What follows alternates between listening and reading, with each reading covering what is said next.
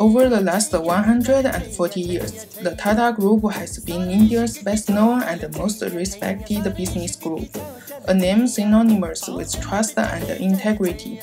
With the takeover of the two British automobile makers, Jaguar and Land Rover, the Tata Group has embarked on an acquisition spree in the last few years.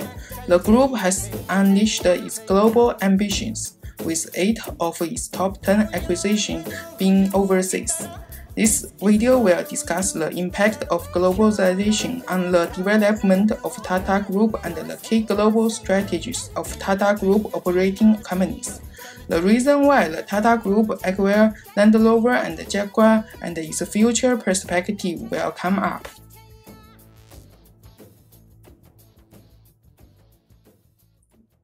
Since 2000, Tata Group started to internationalize their business and wanting to be a global player. Tata was at the leading edge of emerging market by merging with a company that is booming in global market. Merger and acquisition is an important factor to step themselves into international market. However, merger and acquisition is not a flying color. Tata faced financial burden and management challenge as well. To continue to regarding the driving force why Tata wants to go global is due to financial crisis in Asia at the end of 1990s. However, India wasn't affected on a big scale, but still, this is a start to avoid economic risk. Therefore, Tata decided to spread the risk by conducting business outside their country as well. One of this obstruction is limited infrastructure in India. Moreover, going globalization helped the firm to reach economic of scale, not just in terms of production, but also economic of scale on research and development and branding. Globalization helped leveraging in the domestic market. In addition, going global gives them access to new technology and market. Moving on to the assessment of the role of Tata Group Center in group's globalization. The Tata Group Center's problem to push the operating companies to use all the money gifted to them. This helped create better cooperation in strategy and put forward its strength in the competitive business world. The Group Center also helped bring about valuable initiatives by having operating companies in the same country exchange idea. So the Group Center is able to assess potential possibilities from a wider view than operating companies. The Group Center has therefore helped the operating companies to reach its target. As for Tata Group managed globalization as a collection of disparate companies, the group starts umbrella operation to help globalization of group companies. Tata starts to operate office in their key market to help deal with media relation and coordination with media relation. Also in 2007, Tata helped sharing information between companies by launching global intranet to all Tata Group companies. Well, that will be it. Thank you.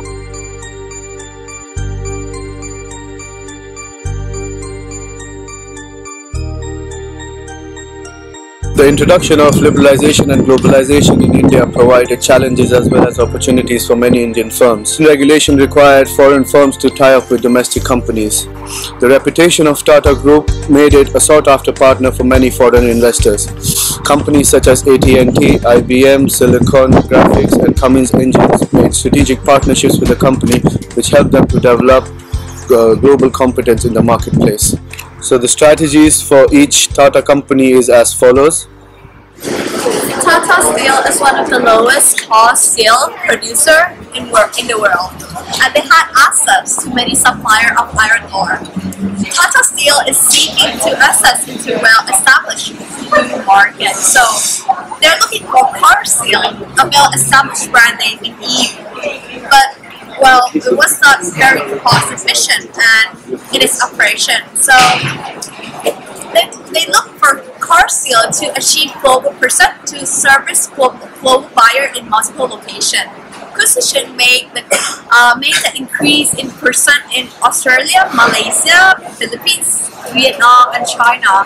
The advantage of the acquisition is that they can access raw material, and then they acquire additional source of raw material outside of India.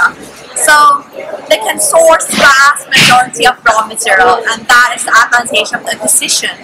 So they help protect the company from global price fluctuation. So this has made Tata Steel from 56th of the world to the 6th of the world. Thank you. The slow growth of the tea industry in India meant that Tata needed to pursue growth elsewhere. Tetley, the UK-based tea company, was the only global brand that was not owned by a conglomerate such as Unilever or Nestle. At that time, Tetley was 3 times the size of Tata, which showed the world what Tata was capable of. The company saw merger and acquisition as the best route both to seek new growth opportunities and transform itself into a global tea company.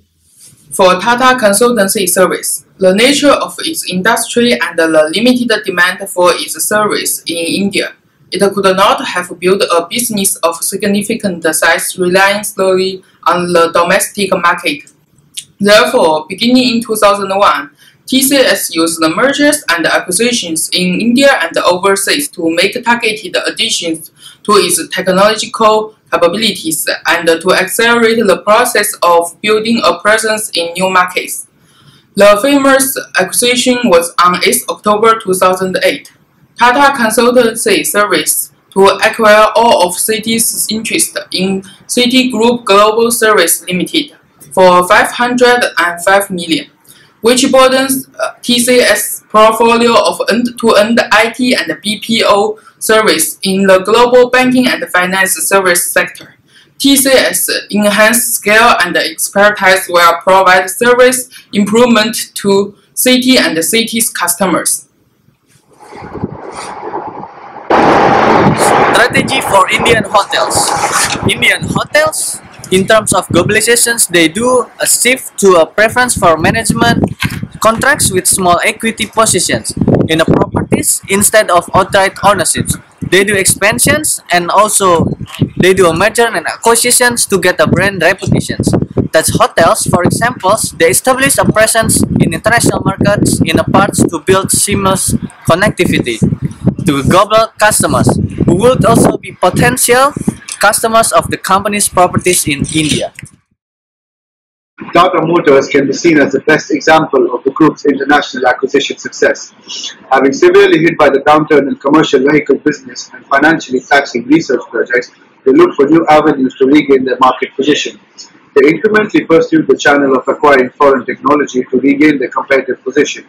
Joint ventures with companies like Fiat and Marco Polo and takeover of Daewoo are some of the examples. Also, the success of Tata Nano and the purchase of Jaguar and Land Rover established Tata Motors as a global automotive giant, now setting their eyes on to tap the American and Chinese markets. Mergers and acquisition meant that Tata did not have to always start at the beginning of each internationalizing step, saving them time and effort to globalize. It also meant that they could benefit from what the acquired company has already achieved, such as the market presence, the technology, the supply chain, or the local knowledge. The competitive advantages of internationalizing into these locations are: firstly, they could gain particular resources, such as raw materials, which at the end can lead them to a bigger economic scale. Secondly, new technology gained from each particular location can be implemented into their communication system, operating system, supply chain, which may become a competitive advantage. Thirdly, by using merger and acquisition, they can also avoid government regulations or country barriers at particular locations. However, in order to utilize this advantage, Tata must have enough capability to implement it.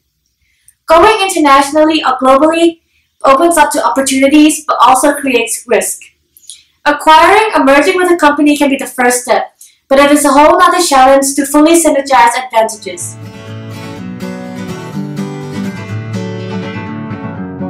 Feeling my way through the darkness, guided by a beating heart. I can't tell where the journey will end, but I know where to start. Tata Motors viewed Jaguar and Land Rover as a perfect kickstart for its global journey and a comfortable access channel to the European and American markets. Although the purchase came with sufficient conditions from the union and a substantial risk to the company's cash flow situation, the management was banking on the cost competitiveness it would have of having Chorus, the main supplier of automotive high-grade steel to Jaguar and Land Rover, under the group umbrella, to overcome the challenges of operating profitability and also providing synergy within the group. In addition, the deal helped Tata eliminate the initial stage problems like internal noise and vibration in its core products like Indica and Safari. Having said that, a price tag of 2.3 billion wasn't really justified, but the groups thought it was, and their plan to acquire it was to secure a global footprint in the automobile market. And also, in addition to the two advanced design studios that they acquired as a part of the deal, was a very beneficial step. They could have even sought the mode of entering markets through commercial vehicles and the spare part business, which would be in line with the traditional routes, as many question Tata Motors' competence in handling luxury brands like these. It was seen as a company of mass markets catering to low and middle income groups only. But the drastic improvements in Jaguar and Land Rover's profitability in recent years confirms to the management's capability and the decision to acquire it.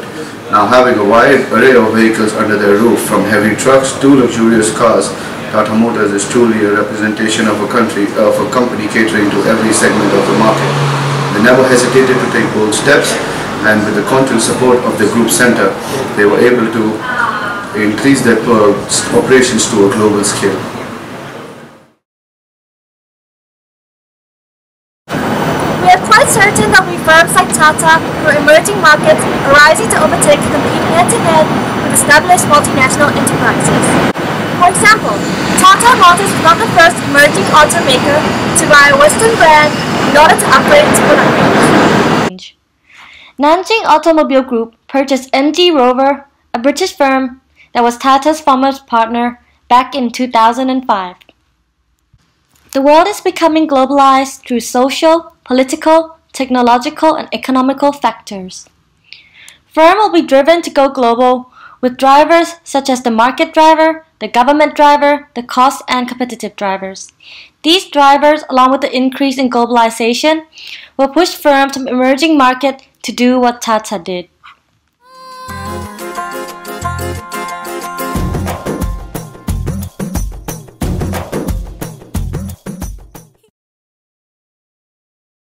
There are 4 strategies for triad countries to respond to emerging markets such as Tata Groups. First one is Dodgers, which is concerning on a locally oriented link in the value chains, enters a joint ventures or sells out to multinationals. The second one is Contenders, which is focusing on upgrading capabilities and resources to match multinationals globally, often by keeping to niche market.